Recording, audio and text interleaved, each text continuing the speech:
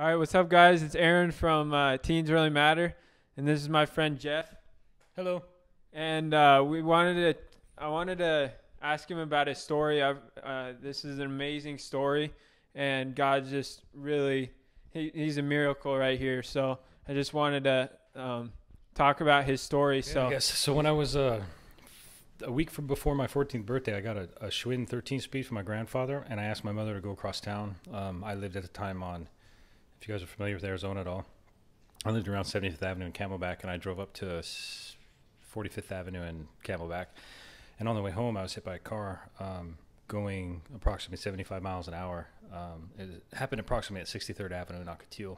I was on a 10 speed, and he was coming from my left-hand side. We both ran the stop sign to the four-way intersection. It was kind of a curved road, so I couldn't see him coming. All I heard was the vehicle. Looked to my left and saw it and let go of my bike is all I remember consciously thinking about. I woke up I don't think I lost consciousness, but I woke up on the concrete and felt my body was like half there, half not there. So I checked to make sure my legs were there because I couldn't feel anything from the waist below.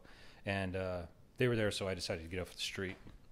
So I got up and walked to the sidewalk, and as I was walking there, I noticed how much blood there was coming out of me. The main injury was on my head from the windshield, and so I was pretty beat up. I was in shock, and when I sat down on the concrete and looked at the street, I realized that I'd be dead in a few seconds. And then this overwhelming peace, and a voice came with that overwhelming peace that says, "You're not going to die, just lay back." And as I lay back, I don't even remember touching the back of the sidewalk or the grass. I don't know how far on the sidewalk I was.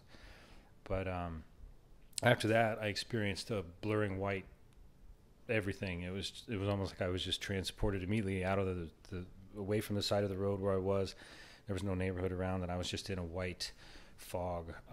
I believe that was, after learning later on, I believe that was the glory, I guess you could say it. Some people describe it as a cloud. And I felt the sensation of drifting or floating without walking, that something next to me was, or someone next to me was incredibly big, and I couldn't even say that it was next to me, but it was there, a presence that was all around, I guess you could say. And then I found myself in what I learned later on to be what I think is, I don't know this for sure because it was a pretty mind-boggling experience, what I believe to be was the throne room of God, because later on in a book called Crazy Love, I was shown that there are 24 elders that surround the throne room all the time of God. And I thought they looked like angels. I thought at first they were angels for the longest time after the accident I did. But later on I found out I think that they were more likely the elders that surround God's throne. And I saw in the middle, I saw what appeared to be 13 or 14 of them standing kind of in a circle. I can only see what was on one side. I couldn't see the other side. But they looked very tall, very humanoid, but dark-orbed eyes, crowns that seemed to be a part of their head. They seemed very tall, 10, 12 feet tall to me. I was dumbfounded. I wasn't saying anything or thinking anything other than, what do you think about, So when I looked at them, I got the overwhelming feeling of compassion, bliss, understanding, adoration and love beyond anything I'd ever felt in my life before. Nothing had ever come close, and nothing has come close since. And when I say close, I mean that they're not even in the same universe. They're just, to be out of the body and with God is completely different than here. It's easily, the human experience is easily forgotten when you're there. We had a small conversation. I don't think I remember the whole thing. It was more like him telling me what was going to happen. But when I looked at these, what I thought were angels at the time, that turned, I think they were elders later on in life, I learned. I felt that compassion, that love, that honor. And I immediately didn't want to go. I immediately felt as though I forgot about my human life here. I forgot about the pain. I forgot about the fact that I knew that I was just hit, but I completely forgot about it. All I was focused on is what was happening at the time. And through this feeling of love, adoration and all, and I don't know whether I dropped to my knees or whether or not I was just felt like I was on my knees or whether or not I couldn't move, but I was dumbfounded completely until he said that I had to go back. And then I said, no. I don't know how many of you have ever told God no, but it tends to not work out. because I'm here. So when he said I have to go back,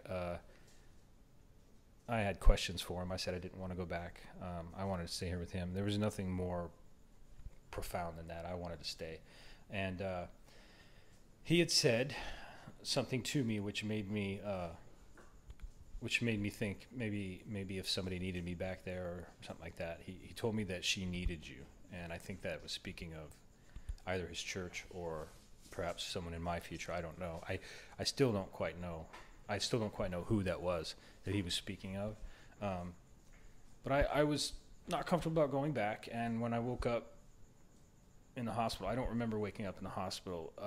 A nurse came to me after I was being wheeled out, and she said, I was in and out of consciousness. She asked me, what did you mean when you said that? And I was kind of drifting in and out, and I didn't really know what she was talking about. And it appears that when I had come out of consciousness, I put my hands around her neck, and without me opening my eyes, I told her, send me back. I want to go back. Please send me back. I can't stay here. Go back. That kind of thing. So that was my experience in the near-death experience that I... So, I don't know. Do you have any questions about it? Yeah, that's powerful, man. That's crazy. So, what would you, when you were up there, like, what did it feel? Could you go into more of how it felt like when you were up there? Yeah. If you can imagine, I don't know it's hard to relate the physical to what happened up there. You know what I mean?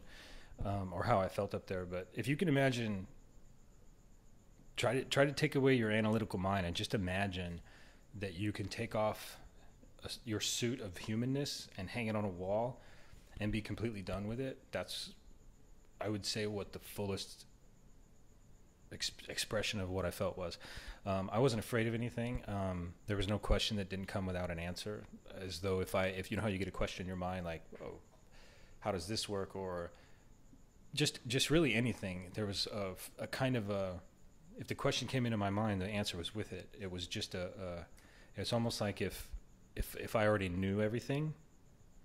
And then I think the scripture says that if when you meet God, you'll know him, you know yourself as he knows you. So that was, I didn't really understand what that meant in the experience, but it was phenomenal because I forgot about all things here. I didn't want to leave.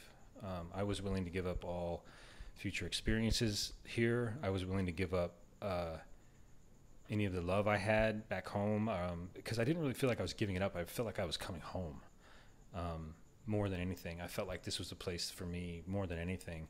And when I told him no, that I didn't want to go back, I wanted to stay, it was just a gentle shifting.